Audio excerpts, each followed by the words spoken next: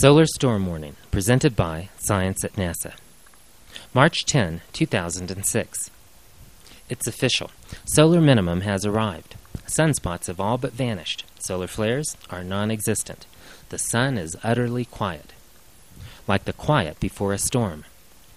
This week, researchers announced that a storm is coming, the most intense solar maximum in 50 years. The prediction comes from a team led by Masumi Dikpati of the National Center for Atmospheric Research.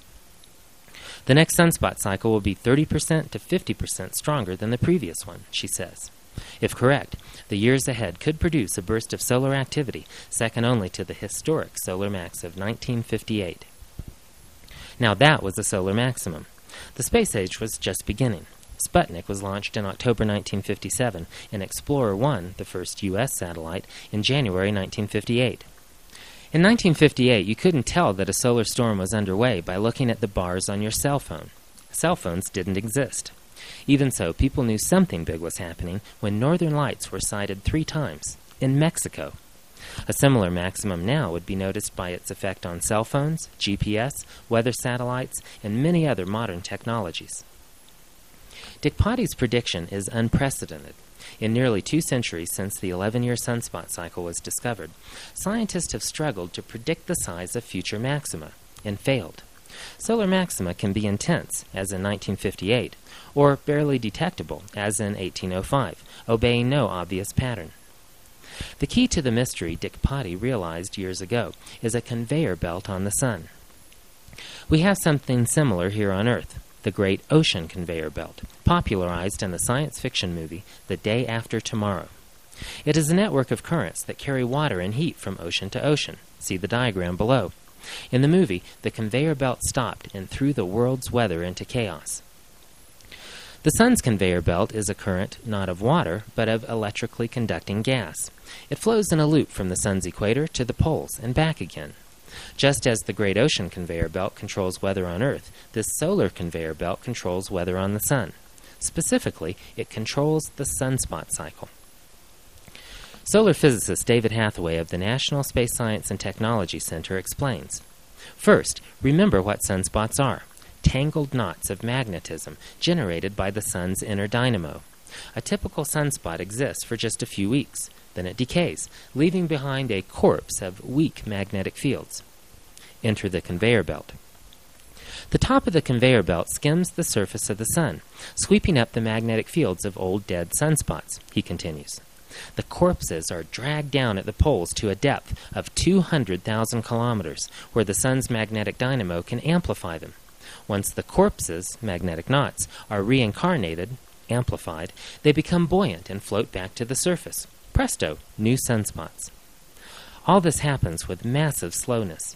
It takes about 40 years for the belt to complete one loop, says Hathaway. The speed varies, anywhere from a 50-year pace, in other words slow, to a 30-year pace, or fast. When the belt is turning fast, it means that lots of magnetic fields are being swept up, and that some future sunspot cycle is going to be intense. Here we have a basis for forecasting. The belt was turning fast in 1986 through 1996, says Hathaway. Old magnetic fields swept up then should reappear as big sunspots in 2010 through 2011. Like most experts in the field, Hathaway has confidence in the conveyor belt model and agrees with Dikpati that the next solar maximum should be a doozy. But he disagrees with one point. Dikpati's forecast puts solar max at the year 2012. Hathaway believes it will arrive sooner, in 2010 or 2011. History shows that big sunspot cycles ramp up faster than small ones, he says. I expect to see the first sunspots of the next cycle appear in late 2006 or 2007, and solar max to be fully underway by 2010 or 2011. Who's right? Time will tell. Either way, a storm is coming. This story was written and read by Tony Phillips. It's presented by Science at NASA. To find more Science at NASA stories on the Internet, please visit science.nasa.gov.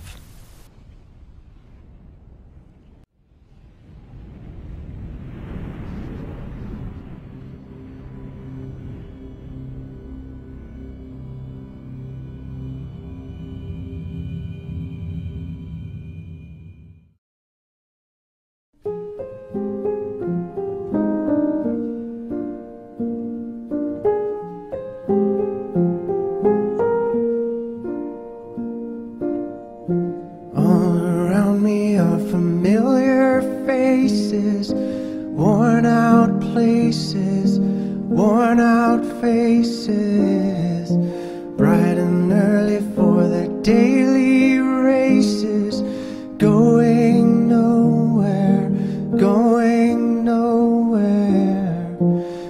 Their tears are filling up their glasses, no expression, no expression.